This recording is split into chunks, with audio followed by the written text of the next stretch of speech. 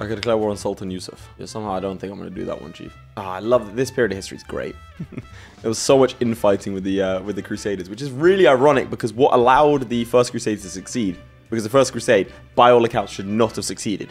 It was ill-prepared. They were cannibals. They were good at fighting, but like they weren't like geniuses. They just generally threw themselves at the enemy, and the enemy were like, and then they would run away, and it worked really well. But there was so much. One of the main reasons they succeeded was there was so much infighting. Like if you were the Emir of Aleppo, right, or of Damascus, or these different places, you generally didn't care who was in charge.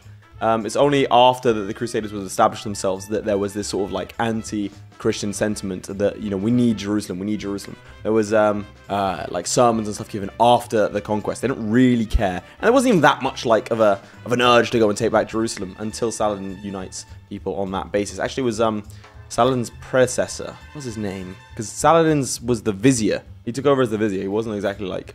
Was it Nuruddin? I think it was Nuruddin was his name. But he was like the first one that was actually, man, we got to go get Jerusalem. And he united this area. And then Saladin was put in charge, or at least was the vizier of the, I think his father maybe was the vizier? Or his uncle was the vizier? Something like that. Anyway, Saladin was helped the administration of the Egyptians who were Shiite at the time. Okay, I'm going to... bit more history here.